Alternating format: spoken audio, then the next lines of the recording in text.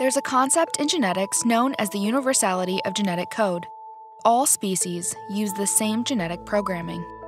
This is important because it allows scientists to do some interesting things with bacteria. In case you haven't thanked them lately, bacteria are arguably the most important life forms on Earth.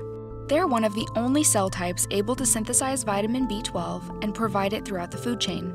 Because of how easy it is to modify their DNA, bacteria were the first to be genetically edited. Herbert Boyer pioneered this science in 1978 when he took a version of the human insulin gene and inserted it into E. coli. After enough trials, the bacteria began producing synthetic insulin. Now, most insulin worldwide is produced by E. coli and yeast fungi, though we won't get into that right now.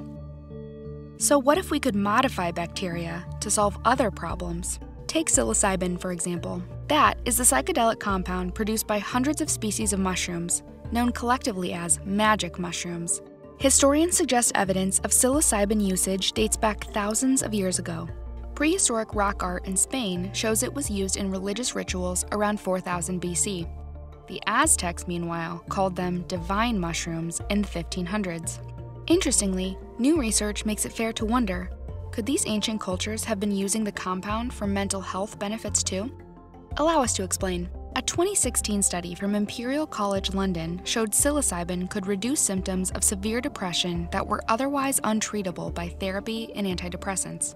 Similar trials have begun at King's College London and the USONA Institute in Wisconsin. But there's one problem. To treat this, we'd need to mass-produce psilocybin from its natural host, which would require a significant amount of land and time. Some psilocybin is produced synthetically, but this is expensive.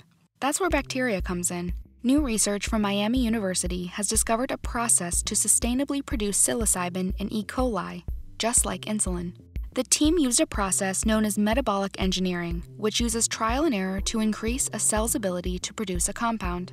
Led by Andrew Jones, the researchers eventually figured out the optimal conditions for production. 37 degrees Celsius was found to be the ideal temperature. They also optimized the timing of fermentation and the material the bacteria were grown on.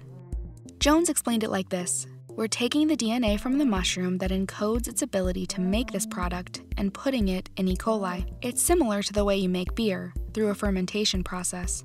We're effectively taking the technology that allows for scale and speed of production and applying it to psilocybin. After 18 months of work, the results were pretty amazing. The team increased production by over 500 times from where it began, to over a gram produced per liter. They're still perfecting this process, mainly with the goal of making E. coli an even better host for sustainable production. That is something the pharmaceutical industry is looking for if psilocybin can ever be mass adopted for treatment of depression. We'll continue to cover updates on this research when they come out. If you enjoyed this video, subscribe and hit the notification bell. See you next time.